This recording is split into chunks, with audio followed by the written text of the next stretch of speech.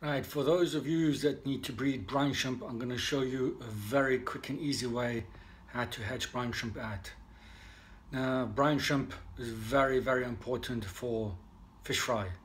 There are certain fish fry that need active swimming food in the water for them to feed on. If you try and feed with some type of flake or powdered food, they might not go for it. Some of the fry species require that movement to stimulate feeding. Now, I know that some of the smaller fish fry need even smaller fish food than brine shrimp to start with, but after a few days, feeding them brine shrimp is the best. Now, you can buy brine shrimp in two forms. You can buy the eggs only, which is that there. You can buy them off the likes of eBay for roughly a fiver for 20 grams. Now, I know that sounds an awful lot of money, but that is 20 grams there. And if you feed your fish correctly, this will last you for months. You only need a very shallow teaspoon for every time you want to hatch the brine shrimp. Now, the other way of buying brine shrimp is in packets like this. It's ready mixed. Typically a packet like this is enough for one 250 milliliter bottle, and you'll get at least 3 days use out of this. So this is sufficient for most fish fry just to get through the first few days. Now, even in a small packet like this that will contain a level teaspoon of brine shrimp eggs, you will have at least 300,000 baby brine shrimp ready to hatch. A packet like this, or brine shrimp eggs like this, is more than enough to keep your fry going for the first few days for survival. So what's the advantage of buying pure brine shrimp eggs? Well, for a start, a 20 milligram bag like this will last you for months and months. So for initial payment of £5, you have an endless supply of eggs. But you need to make up your own salt mix, and you need to buffer the water to make sure that the pH is high. Whereas with the ready prepared brine shrimp eggs, you just pour the contents into your bottle and off you go. The disadvantage is that a packet like this will set you back about 99p, and you will at least get 3 days, if not more, out of it. If you need more than 3 days, or you have loads and loads of fry, then I suggest you just buy the actual eggs themselves. Right, so what you need to hatch your brine shrimps? Well, you actually need not a lot. All you need is a plastic bottle, a Coke bottle or any fizzy pop bottle like this. Now, the size of bottle that you want to use depends on how many brine shrimp eggs you want to hatch. Now, a bottle like this, once it's been prepared, you can literally add about 250 milliliters of water, which is enough for a teaspoon or a packet of brine shrimp eggs. Now, if you're only hatching one set of fry, you only need one bottle. But if you're hatching lots of fry and you think you're going to have fry for the next week or so, or at least I suggest having 2 of these bottles and rotate them. So what you'll do is you'll have a bottle like this, you'll let it run for 3 days. But before the 3 days are up, you'll start your second bottle about halfway through. Once you've collected all the shrimp from the first bottle, by the time you've got the first bottle set up again, you'll have your second batch ready from your second bottle, so you'll have a continuous supply. The other thing is, of course, if you're breeding fry en masse, then I suggest you get the larger plastic bottles that will hold a half a liter or a liter of water at a time. You do not just hatch your brine shrimp eggs straight up in a bottle like this. Ideally, what you want to do is have the bottle sitting upside down so that you can put your airline right down to the bottom. And the reason for that is that you want your brine shrimp eggs rotating all the time. You do not want any stagnant spots within the bottle. Now, if you use the flat end like that and you put your S down at the bottom, you're going to have dead spots, and the eggs and the brine shrimp are just going to sit there and they'll die. The other thing is you want a bottle with smooth surfaces. You do not want a bottle that's got ridges like some of the Coke bottles, because what will happen is a lot of the eggs will stick to the side of the plastic and the current won't be even. So you just take your bottle like that and you cut it in half.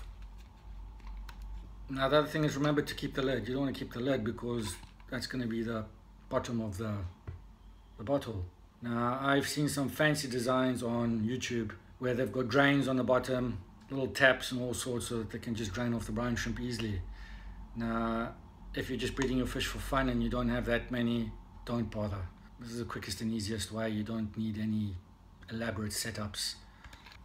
So you cut this bottle roughly in half.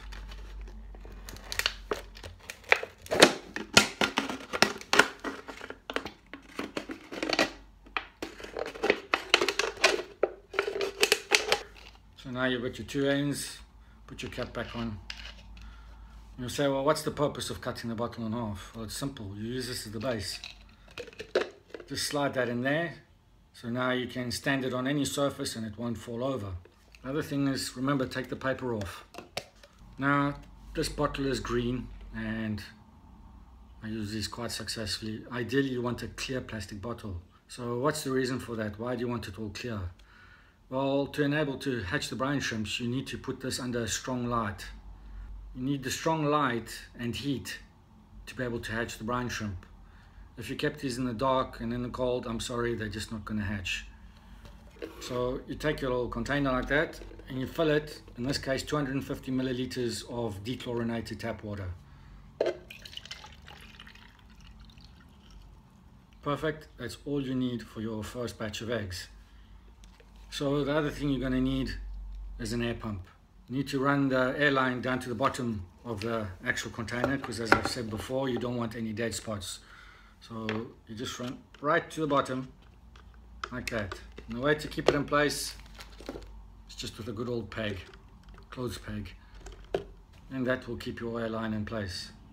Now, depending on what kind of brine shrimp eggs you bought, if you've actually bought the pure brine shrimp eggs, then you're going to have to make up your own salt mix. Ideally, you want a salinity of 1.025. Now that is very, very salty. If you don't have a salinity meter, for 250 milliliters of water like this, you need an average of 2 to 2.5 teaspoons of salt. Now the salt that you're going to add is very important. If you can get hold of marine sea salt that they use for marine fish, perfect. Only difference is that small boxes of marine salt is quite expensive. Now remember, you also need to add a pH buffer. Now you can use bicarbonate of soda, a tiny pinch, and that will harden the water. Several things are important if you're just buying the eggs straight up. You need to make up your own salt mix with a good quality salt at 1.025 salinity, and you need to add a pinch of bicarbonate soda to bring up the pH. Now it's for this very reason that a lot of beginner brine shrimp breeders will buy these packets, because the mix is already made up for you, ready to go. You don't have to think about it. So once you've poured in an entire packet like this into your container, or a teaspoon of pure brine shrimp eggs, you need to place this under a bright light and keep them warm. The ideal temperature is 25 degrees Celsius. Now, if you place this next to a bright light, you will have no problem. Eggs will hatch. So now it takes approximately 24 hours for your eggs to start hatching. Now, ideally, you want to leave them for 30 hours because that's when the bulk of the eggs will be hatched. So to collect your little brine shrimp, all you do is switch off your air pump, remove the air line, and just leave this little bottle sitting for about 15 minutes. What will happen is the little brine shrimp will start sinking to the bottom, and you'll be able to use a pipette and just siphon them off. Now, if they don't sink to the bottom for any peculiar reason, then if you keep your little light shined up against the bottle, the shrimps are attracted to the light, and they will all congregate up next to the side of the bottle where the light is shining. And once again, you just use a little pipette and you can siphon them off. Now, depending on what kind of fish you're feeding, it is important to note that you're using salty water here. Now, if you squirt this direct into your fry tank, there's a very good chance that you will kill your fry. Now, with the likes of guppies, killifish, and some of the other species, that's not a problem. The salt will not harm them at all. However, with many fry, do not put the salt water into the fry container, because you will end up with dead fry. So what to do is, once you've taken the brine shrimp out with the pipette, squirt it into a very fine mesh net. Or the other thing you can use is the paper coffee filters, and you squirt it into there and let the water drain off. And that way you can just dip the brine shrimp into your fry container. Now, as I've said before, you'll get at least 3 days use out of your brine shrimp. Actually, you will get a lot more.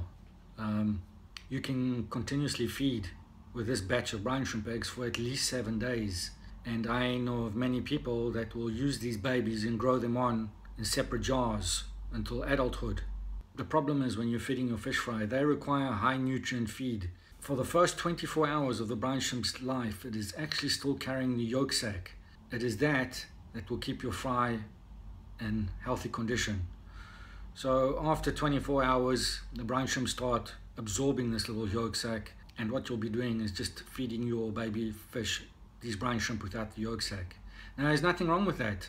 In fact, I keep feeding my fry continuously with the brine shrimp until the brine shrimp is finished. But I keep supplementing with new batches of brine shrimp, because obviously it's the high nutrient content of these yolk sacs that give your baby fry the boost they need. So once you've gone through your first container and you're ready to start using your second, do not throw away the water from this container. You can slowly pour off the water into a separate jar, and as you pour it, the eggs will stick to the side of this jar, and you will be able to continuously use this water for at least 30 days before you have to throw it away. So in that respect, as I've said before, if you're only going to be hatching fry every now and again, then just buy the ready-made brine shrimp eggs and you'll have no wastage. Now, I think to note with brine shrimp eggs, if you're not going to use all your eggs in the first go, keep them in the fridge and keep them dark.